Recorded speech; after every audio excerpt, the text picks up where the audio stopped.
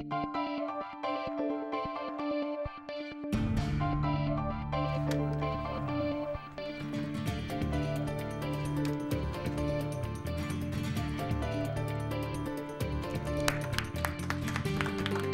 applause for Jessica Cedillos was not unexpected, since she and her classmates enrolled in a brand new information technology program routinely take apart damaged computers, put them back together, and have them work as good as new.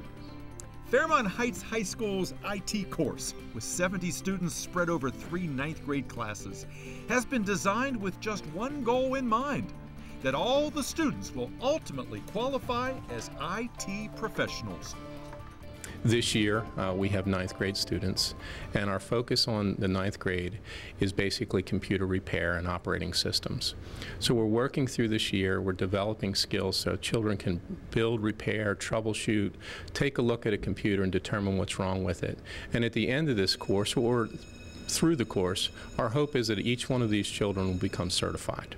So whether it's a processor, a soundboard, a CPU, or an optical drive, the Fairmont IT students soon learn to identify and use them all in the classroom and just on the other side of the wall in the school system's Technology Distribution Center.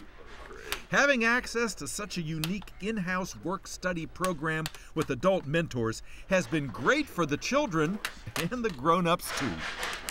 The students are actually doing the warranty work on items that I've actually been doing, and it took me years and years to learn and to get to this point in my life, and they are learning it right here, right now in high school. I'm impressed. They seem to really know their way around. These kids that are doing the work, these are some of the kids that even volunteer themselves to come after school and do some of this work. So these are some good students, and they've already got many hours doing this so far. So I was impressed myself the first time seeing them do this, and they also do really love it, so it's good. You can tell.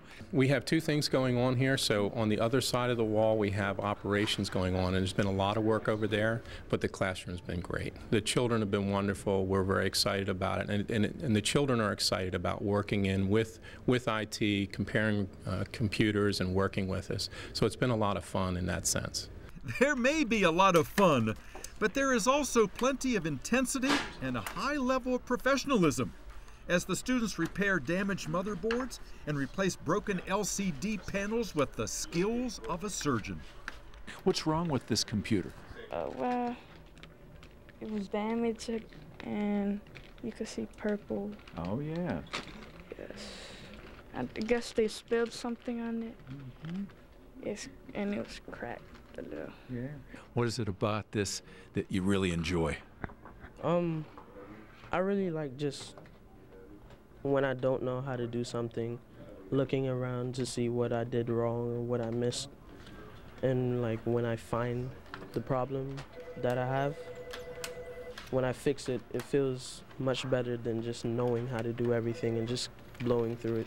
Learning is better than knowing everything. Why did you enroll in this class? Well, I really like technology.